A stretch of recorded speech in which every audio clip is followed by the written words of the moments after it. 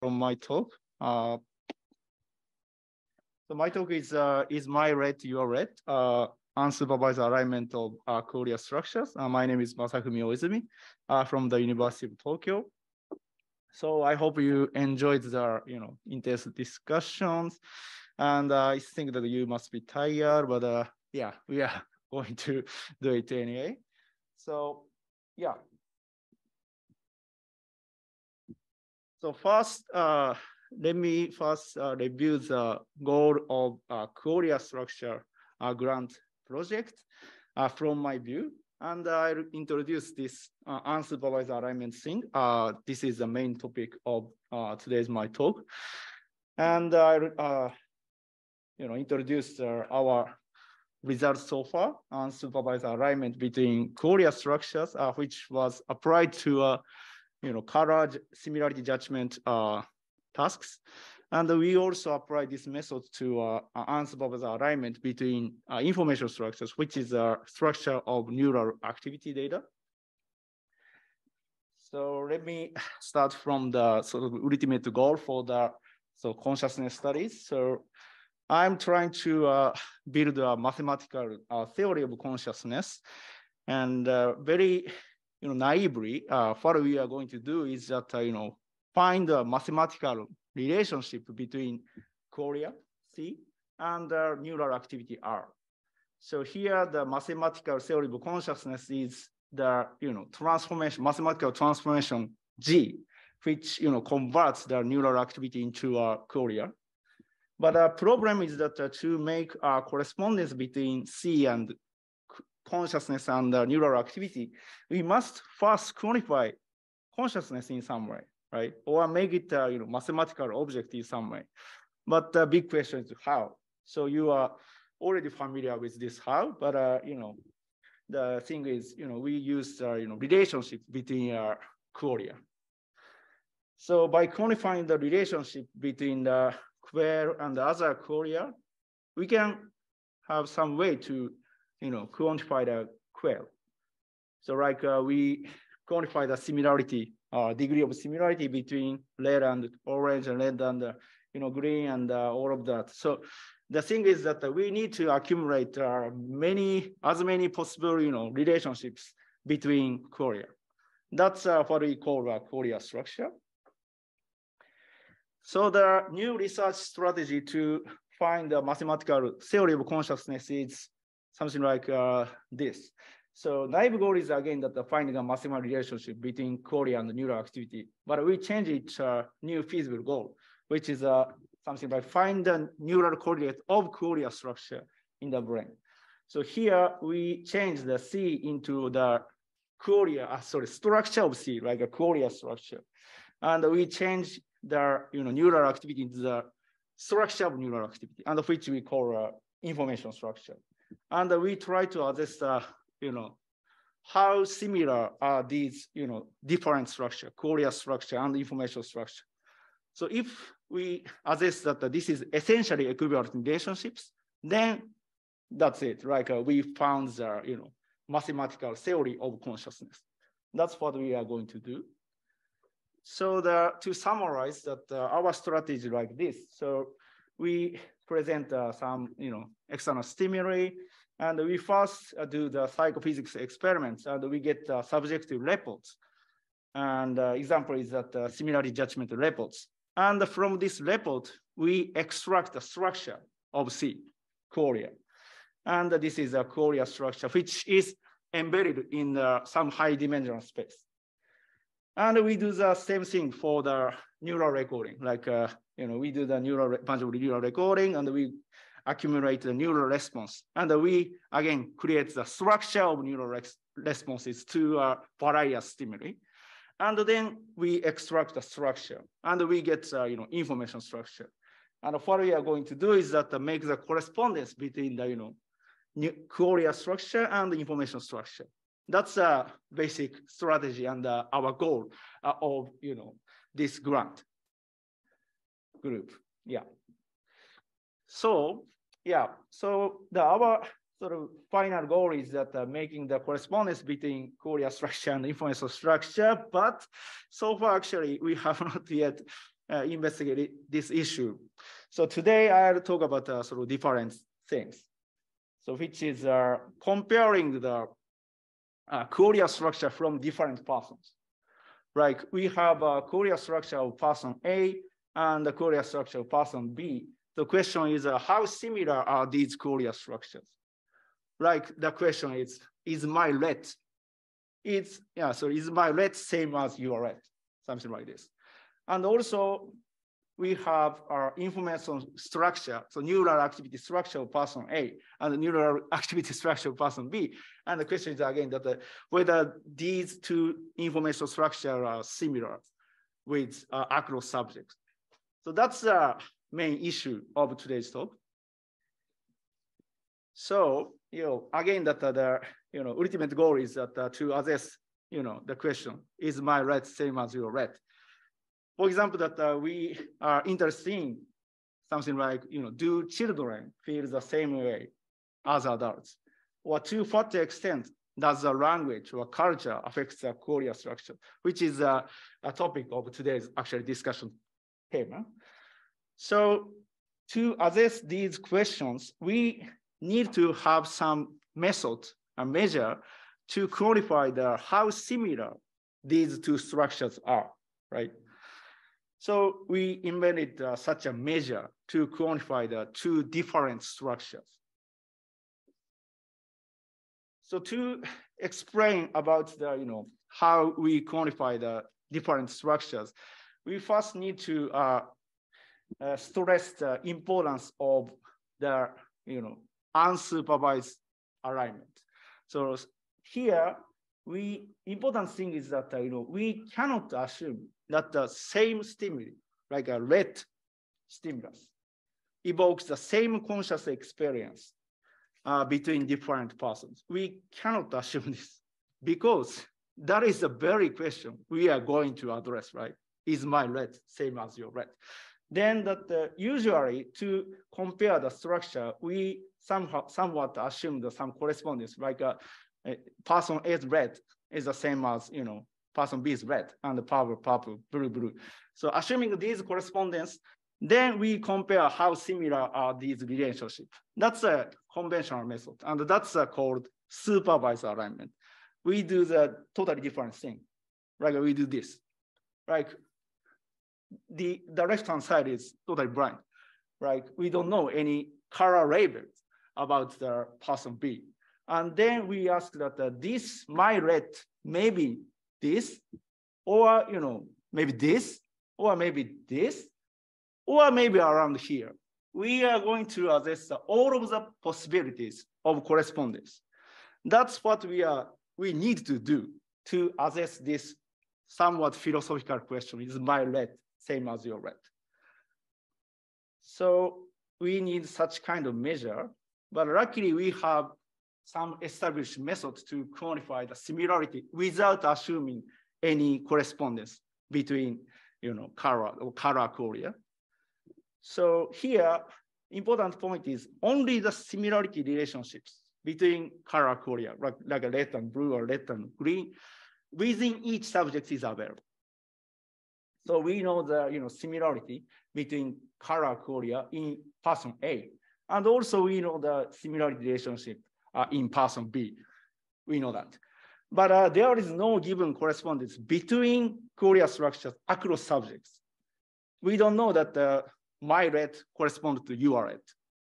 That's the problem setting. And what we do is that I need to skip the mathematical details, but what we try to do is to align these two structures so that the points whose relationship between the other points is brought close together. Like this is pair-to-pair matching. And the cost is something like, similarity minus similarity in the other side. So this pair is, sort of transported to the other pair with, low cost if this D relationship is similar, something like this. So this is our specific mathematical formulation, but I'll skip this. So the important point is that we don't assume any given correspondence And we just try a bunch of possibility of correspondence. Then we find some optimal solution to match the two structures. Then this method has been already successfully, used in the language translation. This is really remarkable thing, I think. So like we have structure of language X, like language English, and the structure of Germany, and then we do the unsupervised alignment, meaning that we don't know any given correspondence between the words in English and in Germany. And then we do the just this unsupervised alignment, and it has been shown that unsupervised alignment works very well for this language translation task. So we expect that this method can be used even for Qualia structure alignment thing, right? So I did that. We did that. So this work has been done, by Genji, and this data is from Nao's lab, and Ariel and Nao collected this data. So we have 93 color similarity judgment subject to judgment, and this similarity matrix or dissimilarity matrix between 93 colors look like this, and you notice that these two structures are quite similar. And by the way, this is the similarity judgment from a group of subjects actually, but these two groups do not contain the same subject. So the non-overlapped subject group, and we made this dissimilarity matrix in group 1 and in group 2, and we try to assess that whether we can align these two structures without any correspondence. Okay, so and first we try to extract its embeddings or vectors of each color in some arbitrary 3-dimensional space, and it looks like this. And we are going to align these two structures without looking at the labels of colors. So what I do is that we don't use any color labels. So that's a totally black thing. And we do the unsupervised alignment based on structure. And then finally, we evaluate with color label, because we know that this is, our response are given by some, red color or blue color. But we use this color at the final evaluation. And we check that whether the, my red or person A's red is same as person B's red, this kind of issue. And we found that we really successfully align the same color, between the two different, Qualia structures without looking at, given stimulus. So this means that, this matrix shows that, some kind of alignment plan from group 1's structure to group 2's structure, and diagonal elements shows that, same color corresponds to the same color in the different group. And this is sort of 80% correct match, but even though the some mistransportation plan, we found that these things are also transported aligned to similar colors. So this sort of mistake is not that bad in a sense. And this is a visualization of the unsupervised alignment. Again, that we extract sort of embeddings by multidimensional MDS scaling, and the group 1 structure is look like this, group 2 structure look like this, and we do the unsupervised alignment, and this look like this. So as you can see, that the group 1's embedding is shown in circle, and the group 2's embedding is shown is cross. And you can see that the same color is aligned to the similar colors, right? So this means that we can successfully align the Qualia structure without any given labels. So this suggests that Qualia structures are consistent across subjects. But we haven't checked whether this can be done like a one-to-one, one subject to one subject alignment matching. Yeah. So far I have showed that, unsupervised alignment of 93 color similarity judgments. And we do the same thing in the 9 color similarity judgment tasks. This is from Yamada-san's lab. And this was done by Ken Takeda. And Hirao-san, Miyama-san, Yamada-san collected this data. So we do the same thing, but with a small number of colors, like we have only 9 colors. And we do the similarly multi-dimensional scaling, and we extract the embedding in 3-dimensional space. But we found that, pairwise alignment between subjects did not work well. So one versus one alignment somewhat did not work well. So we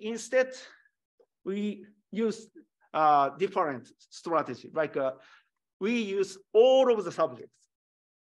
And then using all of the subject data, we mapped these all of data into one single common space. And then we found the barycenter, which is the center of structure among all of the subjects. And we try to align the, each subject's data to the barycenter, which we computed somewhat. And then we found that, first that, of course, that this, embeddings are totally, not aligned at all at the first place. But if we apply the, unsupervised alignment thing, then we found that all of the subjects, like 31 subjects, are aligned in the single common space. And as you can see, that the similar colors are aligned to similar colors. And this has been done again that without any labels. That's an important thing. So, and also we did a similar thing in neural activity data. So this was done by Kota Abe and Aozora Matsuda. So we used, by the way, so in this grant proposal, we need to do, for this grant proposal, we need to do this in fMRI data, but we found that the fMRI data is a lot noisy, and we cannot find, stable similarity matrix in fMRI data. So first, we instead use the sort of easier data, which is given by our RM Brain Institute. And this is a large open data set where neural activities in mouse visual cortexes to various types of visual stimuli were recorded. And the recording method is like a 2-photon calcium imaging. So this is a single cell resolution, and also neuropixels recording, which is also, again, the single cell resolution. And we use the natural movie stimulus. And it has been already shown, even though the same mouse, actually that it's well known that there is representative drift, meaning that even though the stimulus is exactly the same, but neural responses in single cell level is vary across time. Like even in the same day, these cells' activities, each cell's activities change over time. So this is called representative drift. But it's also shown that this similarity matrix somewhat stable across time. So we expect that we can unsupervised alignment for similarity matrix if it's stable. So we did that. So we again use natural movie stimulus, and this is sort of pseudo mouse similarity matrix for this natural movie stimulus. By the way, this is again neural activity data. So we computed the similarity of neural response patterns to each movie frame. Okay, and we collected 600 neurons from 16 mice. So this consists of actually 16 mice data. So we call it a pseudo mouse. And we again collected 16 or whatever mice data in pseudo mouse 2. And then we did the unsupervised alignment between these two similarity matrices. And then we found that actually this is really good. Like we can align all of the movie frames with 100% accuracy. So we did not give the movie frame information beforehand. We did it in blind, but we can align it perfectly. And we also showed that the same thing can be done in calcium imaging data. So that's all. So we, as a summary, we established the way to quantify the similarity between Qualia structures or information structures without assuming any correspondence between Qualia. And we showed that we can successfully align Qualia structures or information structure without assuming any correspondence, if these two structures are similar enough. If it's not, we cannot do that, of course. So it will be interesting to compare Qualia structures or information structures between, for example, adults and children, which may be dissimilar, or between humans and AI, artificial neural networks. That's a future direction we are going to pursue in the future research. Yeah, thank you.